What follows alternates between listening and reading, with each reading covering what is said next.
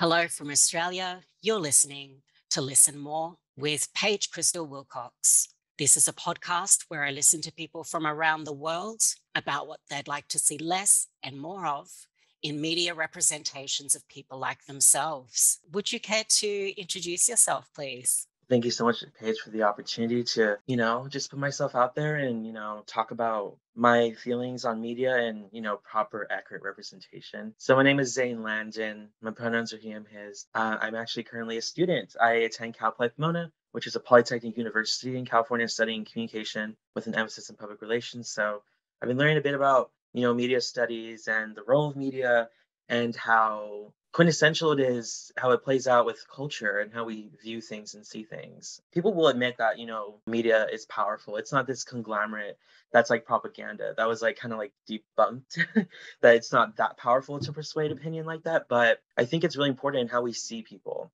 and how we respect others. And when we see people with accurate representations on TV or through the media, you just learn that they're just people. And I think it really is that simple. I know it sounds like media is this complicated mess, but I really think if you can just have good intentions and put people on the screen with their positive stories and I mean positive as like just sharing the truth, I think we could see a culture shift, a global one. People will be treated maybe better, and also they'll just be seen differently. And it will even influence the language we use and how we see people. So that's my passion for media, and for my specific identities, I identify with the LGBTQI community. So I'm always shifting on what Yeah. exactly my identities are, but I mean, I always go from the whole gay, bi, pansexual. I never can decide. I mean, why do I need to? I mean, you even see people who are gender. Fluid? Yeah, so if gender fluid's a thing, I think sexual fluid is a thing. Oh, And so, absolutely. I mean, it's your identity. So what you feel is right is right. yeah, so some days I'll identify as, I mean, never straight, but I'll identify as sometimes gay, or I'll feel predominantly that way, or sometimes I'll even identify as bisexual or pansexual. It really depends on how I'm feeling. I'll start off with that because I have other identities, but I think this one I really want to talk about first. But that's actually something I would love to see in media more, is the play on bisexuality and pansexuality to show that, again, sexual fluidity is a thing, and that you really don't need to be one or the other. I think we're kind of in this era where we're kind of removing binary identities. And even though I see movement behind the not seeing gender as a binary, I still think we're a little bit seeing sexuality still as a binary though. Because even though people like claim that bisexuality and pansexuality exists, I still see biphobia and panphobia within the LGBTQ community. And so I actually think starting there is really important.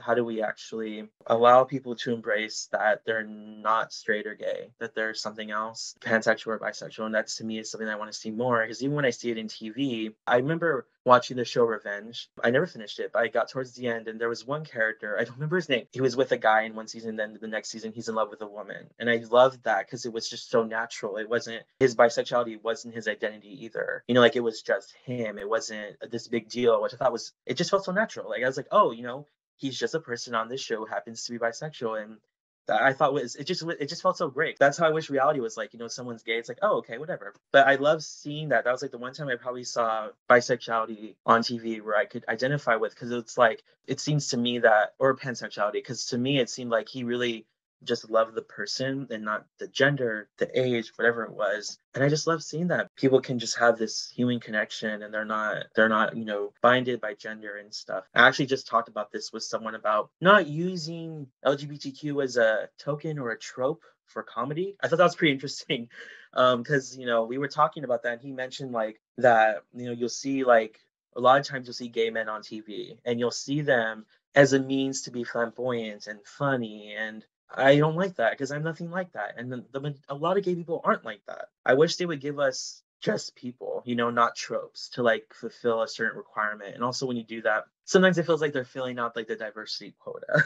But I love seeing, people who are LGBTQ on TV that don't fit the stereotype. One of my favorite shows is Degrassi, and like they have two characters who are gay, Riley and Zane, and they're masculine. It's like the straight acting kind of, but they're not playing the straight acting. It just seems like that they're like into sports. And to me, I love that because again, it kind of getting rid of that traditional stereotype that we've seen for years, that people who are gay or within LGBTQ can't like sports or they can't like things that are traditionally masculine or traditionally feminine, for women. And so it's like, it's very interesting. And I like seeing that whole arc was like 10 years ago when Degrassi filmed it. I feel like they were kind of ahead of its time.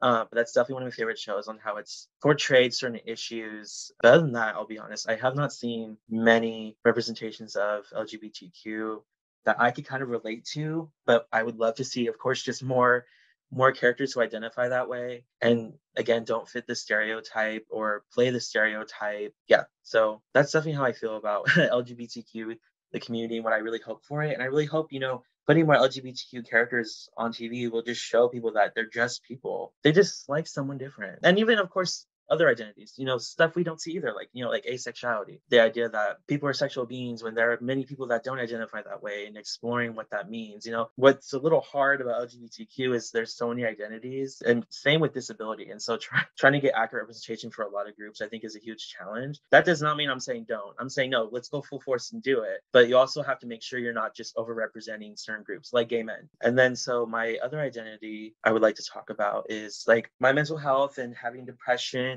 I got really passionate about disability rights when I was in high school. Throughout my life, I was on like a 504 plan. So like K through 12, I don't know if in Australia, if that's what it's called, but like the K through 12 system, you'll be on an individualized plan. That sounds like an IEP, but I was on a 504 plan, which basically just meant I was getting accommodations when I was in school, K through 12.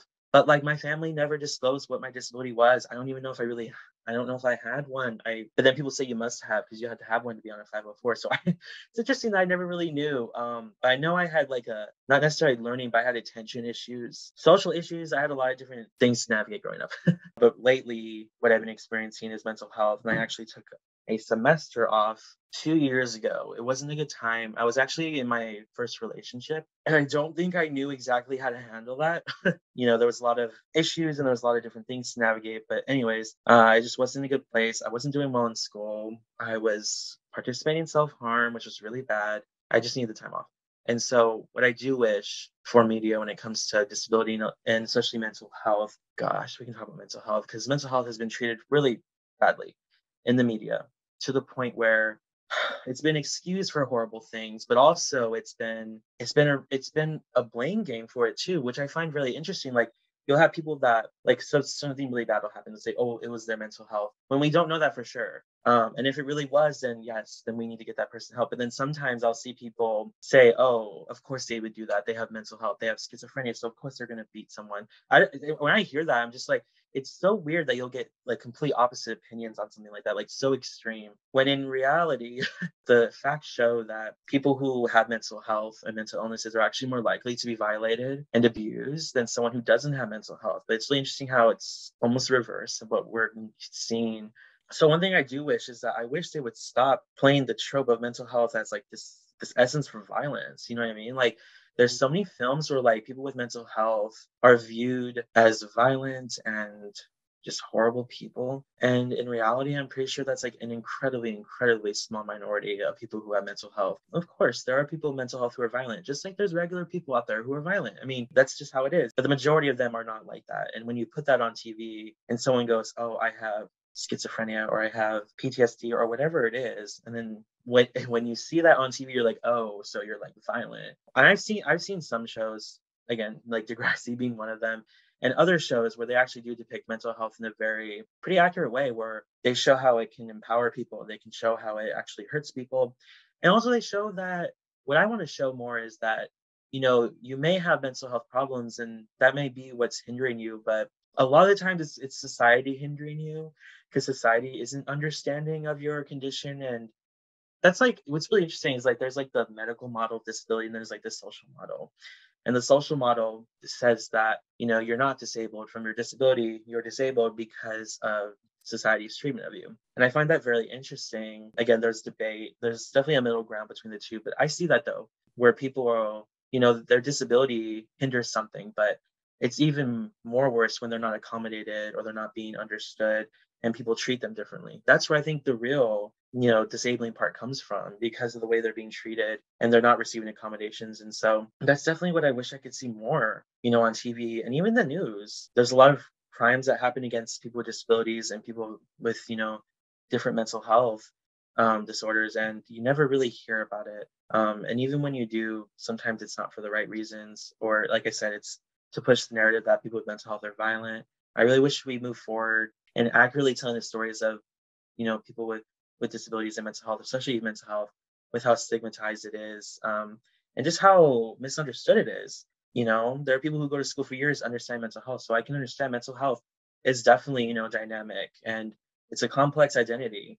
And so, but if we can start putting stories, simple stories that really tell the stories, and also just, teaching kids about this is what it means to have mental health, and, it may not be a big deal. And this is just how they think differently. I think again, we would see it another global shift, and that, the way people with mental health are treated throughout the world is really bad. And I think media can play a huge role in that. Also, just putting people on the screen who already have that stuff, who identify with mental illness and disability, and not putting someone who doesn't have it. I know that's like kind of controversial, but I really think that, I wish we would see actors who are portraying mental health actually have it, or actually experience mental health themselves, so they can actually really tell what it's like, and it comes through in their performance, if that makes sense. I There's a lot of debate on, if you're gonna have a trans character, have a trans actor, person with disability, make sure you have a person that actually has a disability. And that makes sense, because they're gonna tell the story the best way they possibly can. And so I really hope we can just get more people on the screen who actually have these identities, but also behind the screen. I actually got to participate in this really cool program. It was like Warner Media had a Access boot camp, and so they picked like 10 students. Was it 10? Yeah, for each program. And so I was chosen for the disability organization, but they had trans individuals there. They had Middle Easterners, trying to think about indigenous folks. Who else? Yeah, but it was very underrepresented, which I would describe those groups as the underrepresented of the underrepresented. I always say that just because the underrepresented, I would say some are doing a good job with getting media attention and more portrayals of them on TV, which I think is good, because it's obviously something we need. But when even like me being, I'm Hispanic, and I even rarely see Hispanics on television. Again, there's a lot of communities that I think we're doing disservice by not allowing them to be on the screen. So anyways, the program was really cool. And we learned all about what it's like to create a TV show, from like producing to filming to getting actors to public relations, all that stuff. And so we are seeing entertainment recruiting and putting more people with these diverse identities on the screen and behind the scenes too. Because I mean, it's great. Yeah, you have representation on TV, but if you don't have writers who are writing the representation, you're not really achieving anything either, because they're just going to be reading the lines, and there's no experience, there's no authenticity there. If hopefully that makes sense. And so yeah, that's what I would say about my disability identities. I wish you would just see, again, more accurate portrayals, and not also inspiration porn. And so if not anyone's ever heard of the term inspiration porn, it's when you'll see depictions of people with disabilities in the media, or even like social media or LinkedIn and stuff, and you'll see people support people with disabilities, but it's not in the best way. It's because you find them inspiring, or you pity them, instead of just treating them as a human that deserves that recognition. I've seen some people with disabilities post that they graduated, and the post skyrockets and gets like 60,000 likes, so much more than usual. I think that's amazing. But also, I'm wondering, is it inspiration porn? Are they being pitied? Because I saw some of the comments, and some were even saying, it's amazing that someone like that could graduate. See, that is when I'm like, that is, you're, I don't know why not? Like, like it's so interesting. Like, and it's interesting because like even this person's disability had nothing to do with their intelligence, but it doesn't even matter. Even if someone has a disability that affects their intelligence, it doesn't even matter. Why can't they graduate? Like, why is that so different? And someone even shared with me that they were in their first year of a PhD program. I think they finished their first semester, and even like the dean was like, I'm just really impressed and surprised that you've made it this far. And I honestly, I feel like these people think they're being nice and they have good intentions, but again, they really should just kind of sit back and be like, I would not want to hear that. Like, would you want to hear that? That you've worked so hard, and like it doesn't sound like you're being considered, because it's like, oh, I'm really surprised and impressed you're still here. It's like, why don't you think I could survive or achieve in graduate school because I'm blind, or I'm deaf, or I have mental health? Like, what does it have to do with anything? And if you think it has something to do with it, well, maybe we should be investing in accommodations and supporting these students as well if you really think it was going to be an issue. I'll just quickly touch on like just being Hispanic and multiracial. I wish we would, I'm seeing more of diversity on TV, but I wish we would see more than, this is going to sound bad, but it's fine. I wish we would see more than beyond just black and white. I don't mean that, actually, I do mean that literally. Like, African Americans and white people, but also just the black and white tropes of like we talk about the binary. But I see that. I see a lot of white people on TV. I see a lot of black people on TV. Of course, a lot more white people. But I wish we would just see more Hispanics, more Asians, more Indigenous people, people from very underrepresented backgrounds that we don't see on TV as much. Even when I think about me, like, growing up, it's like I don't know what I had of inspiring content for Hispanics besides like Dora the Explorer, whatever, or even like Nacho Libre. That's all I remember as a kid. I don't remember much else, and that could have been, you could say it's fault of my parents for not showing me Hispanic movies, or but whatever. I mean, it doesn't matter. Like that stuff clearly wasn't popularized throughout the world, and so just seeing more of that, and just again, all these things I've talked about, a lot of my identities. I'm the whole crux of it is just normalize it so people can recognize that you know, we are just people navigating the world just like them, and we're just different. I mean, we're different because of what the majority has taught us, but in reality, we're not different at all. Like we're all the same. I mean, I don't want to say that because like I don't, I know we're not literally all the same. We all have different accommodations, but we're all still people. We all still can have community, even if we're nonverbal, even if we can't speak, even if we can't hear, we communicate differently. We still all communicate, and we still all can coexist. So I really appreciate all of your thoughts there. I think that's a great place to end it. I don't actually have anything to add because none of it's my story, but I feel very fortunate that I am connected to so many people who can speak to me about these sorts of things. And I'm really hopeful that there'll be writers or other types of content creators who will listen to these and just get that little bit closer to realizing that characters can be person focused and they'll be a lot more authentic.